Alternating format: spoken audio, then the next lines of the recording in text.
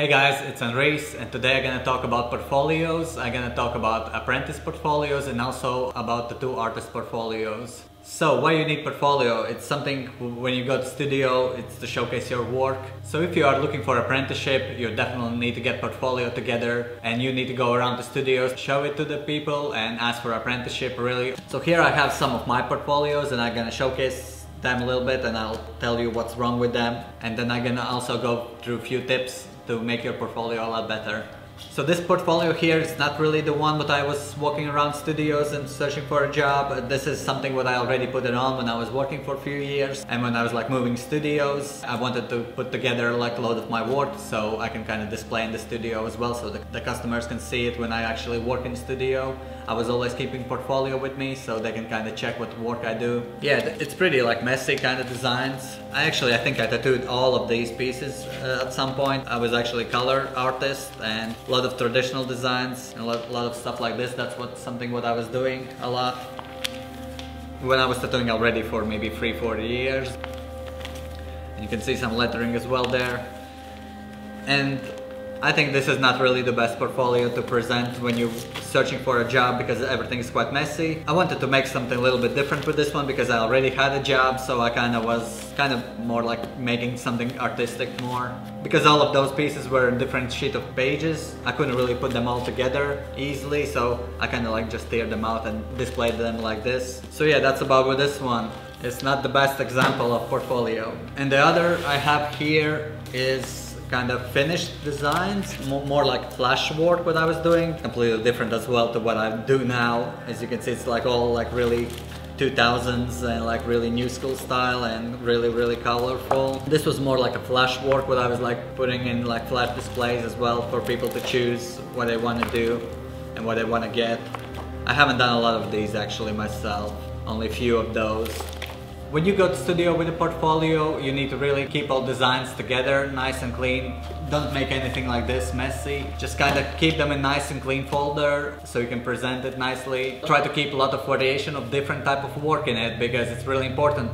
If you're searching for apprenticeship, it probably will be some street shop. They will probably want you to do everything, so every single style. You can kind of see that in this portfolio. Like I have like traditional designs and I have also like more cartoony and black and gray and color designs, lettering and you know like roses, a lot of stuff. So if you're searching for apprenticeship, you kind of need to show that you can do a lot of things. Maybe all of them not going to be the best things what you do. At least you can show that you are good at like a lot of different things and that will be really helpful for you and for your portfolio. Also, if you do some digital work, definitely put that one in portfolio as well. Print out maybe a few pages and add that one because that will be super helpful. Because apprentices, a lot of times they do help customers as well with tattoo designs and with digital work. And here I put together the one portfolio what I think it should look like.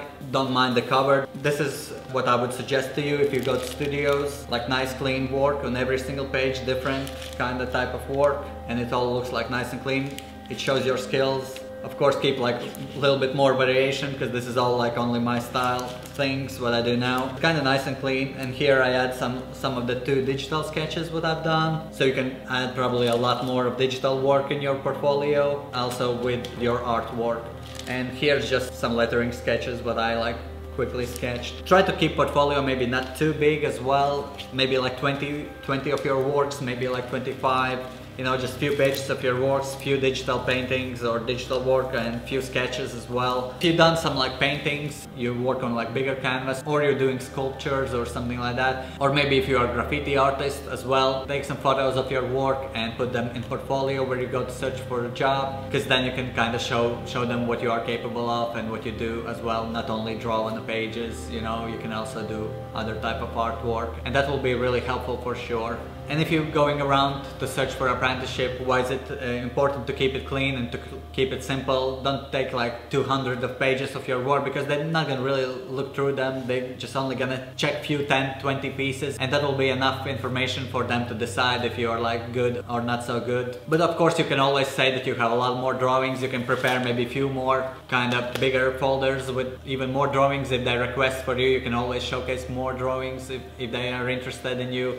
And when you show showing portfolios to the studios. Also get some cards and leave the card with them, with your email, with your phone number, with maybe online link to your portfolio as well, and just leave them in studio.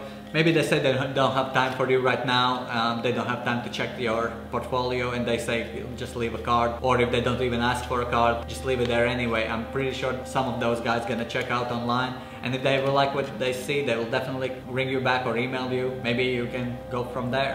I think that's about it for the Apprentice portfolio. Just again, keep it clean. When you go to studios, just be polite, you know, dress nicely and be cool about everything what they say. If they give you some like crap about how bad is your portfolio, just respect it, you know, and work harder and try next time. Try even harder to prove that they are wrong. And another thing in this video, I want to show the tattooer's portfolio, and I want to go a little bit through that one as well. It's more for artists who are already tattooing and maybe they're searching for another studios. I know a lot of stuff is online now, online portfolios and online job offers and stuff, when you don't even need to turn to the studio. You can get a job just like by emailing them. For some of those people who really still needs to go out, and for the smaller towns, maybe not the city center, maybe for smaller towns, you still need to go there with your portfolio and you need to showcase everything what you have. For those artists as well, just keep it simple, print it out like nice pieces of your artwork on one folder. A good thing is to keep a folder, you can just swap them around, you can like take some pieces out and put the newer stuff in. So just keep it like something like this with your drawings and with some digital work, because I'm pretty sure you've done some digital work if you're an artist, and some of your sketches as well. Keep it simple, don't do too much of work, just a little bit. But also you will need to have the photos of your work, and that's really important. I wanted to show you one of my earliest portfolios, what I was searching job with and what's wrong with it. I can go through it as well. This is kind of how it looked like. It's really similar how I presented this one, with like kind of putting my work on the old newspaper. This one was actually putting my work inside the book. There's like a lot of my tattoo work. But the problem with this one is, firstly, it looks really messy. It looks like you're not clean tattooer. And also, they're really small. You can't even see the details or anything in these. Again, this is like some of my earlier work when I was doing color. Definitely don't do anything like this. If you're already tattooing and you have some tattoo portfolio, you can print out in a big A4 sheets, and you can maybe put them inside with your drawings inside here, some of your work. Or you can print out one of these like portfolio books. What I have, this is like one of my oldest one. Problem with this one is that it's glossy pages, so it's really shiny. Pages are really kind of not really good. They're all like you need to keep pressing to even check something out, and the glare is just like ridiculous. So this is definitely not a good one for presenting your work. This is the other one I had for some of the conventions. This is a little bit better because it sits flat, so it's really easy to display your work on conventions, or even to take to the studios, because they can then flick through the work and they can see what you do, and it's really nice and clean. Every page has only one piece. The one problem with this one is that it has like some Photoshop, like I did like the darkness all around, and it kind of makes you think that it's all a little bit photoshopped, all those designs, and it's not really kind of like originals. I know a lot of people still do, and a lot of big artists still do that kind of stuff. And this is my latest portfolio, like this. I printed it on this page, so you can kind of flick like this, and that's really good and handy for conventions as well. And with this one, it's like nice and clean. You can still see all the background of the studio, or just white for the background what I used. It doesn't have any like Photoshop like editing around it, so it's like nice and clean and it looks great.